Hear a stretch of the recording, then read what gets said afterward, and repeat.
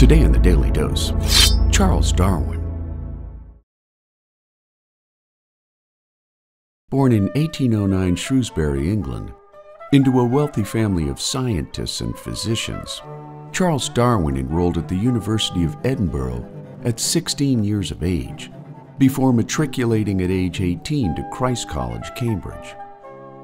While his physician father encouraged his son to follow him into medicine, Darwin fell in love with natural history, mentored by botany professor John Stevens Henslow, who recommended Darwin for a naturalist position aboard the HMS Beagle, which was about to set sail on a 5-year survey trip around the world. Departing on December 27, 1831, under the command of naturalist enthusiast Captain Robert FitzRoy, Darwin and FitzRoy collected thousands of animal, plant, and fossil samples, including more than 700 bird skins. The Pacific Islands in the Galapagos archipelago proved to be of particular interest to Darwin, who began to challenge the Christian creationist beliefs of the day that all species, including man, were created statically and complete by God at the beginning of time, instead focusing on anatomic differences in Galapagos giant tortoises, finches, and orchids that evolved differently based on their geographic environments and local challenges.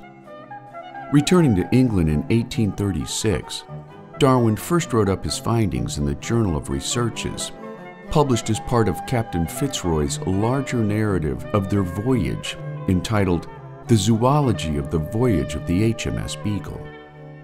In 1858, in a letter read at a meeting of the Linnaean Society, Darwin publicly introduced his theory of evolution, while on November 24, 1859, he published his best-known work, now known collectively as Darwinism, on the origin of species by means of natural selection.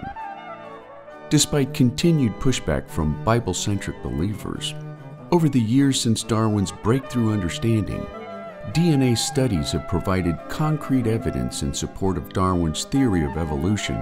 and his concept of survival of the fittest through a process of natural selection,